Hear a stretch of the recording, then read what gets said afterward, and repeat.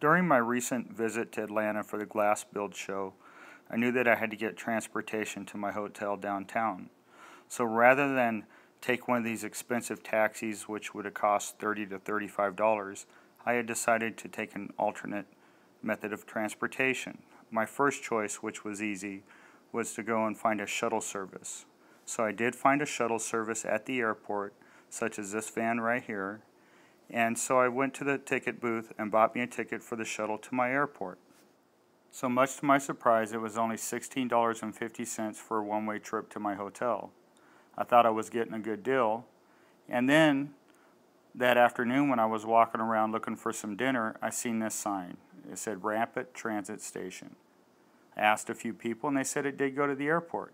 So a few days later, when it was time to go, I grabbed my bag and off I took, passing up all the taxis that were trying to get me to get a ride from them, very expensive.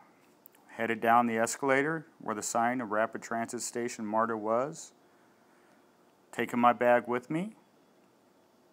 Looked very safe and very clean, not crowded. Bought my ticket at this little kiosk here, and it only cost me $2.50 for a one-way trip to the airport. I thought I was getting a really good deal. Headed down the gates towards the train. They're very modern there and very clean. I was very surprised at Atlanta's transit system and how well it was kept and how well it was done.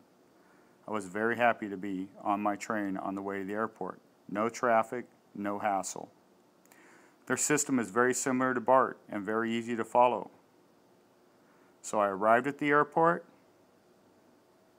got off the train and headed to my domestic terminal and got on my flight eventually because Southwest as usual was delayed. But the train was fine. Thank you.